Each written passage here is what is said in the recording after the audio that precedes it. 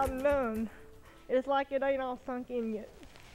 A mother is grieving after her 3 children and their grandmother died in a house fire in Bell County, Kentucky.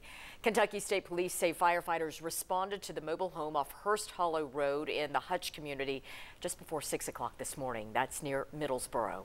The smoke continued to flare from the debris throughout the afternoon. We turn to 10 News reporter Shannon Smith. She spoke with investigators on the scene and that grieving mother. One Bell County, Kentucky woman is in shock and still picking up the pieces after losing her mother and her 3 children in a trailer fire here in the Middlesboro area.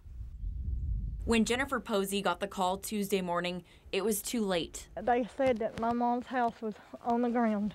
After an early morning fire, this is all that remains of the 3-bedroom trailer in Bell County, Kentucky. That's all I had left. My daddy died 3 years ago.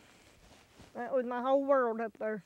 Posey's mother and 3 kids were in the trailer. I kept praying and praying that they had got out, but unfortunately they didn't.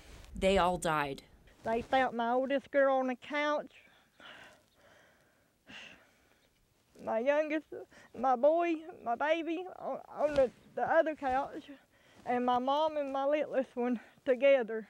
She said they often sleep in the middle room where there's a stove heater. Kentucky State Police are still investigating the cause of the fire. We do not at all expect any foul play, but this is just a very sad day in Bell County.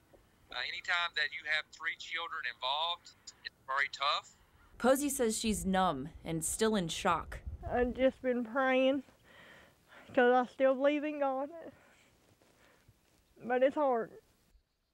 Posey says she wishes she could have done anything to help, but now just asks that you keep her in your prayers as she plans to bury her mother and her 3 children. I'm in Bell County, Kentucky. I will send it back to you.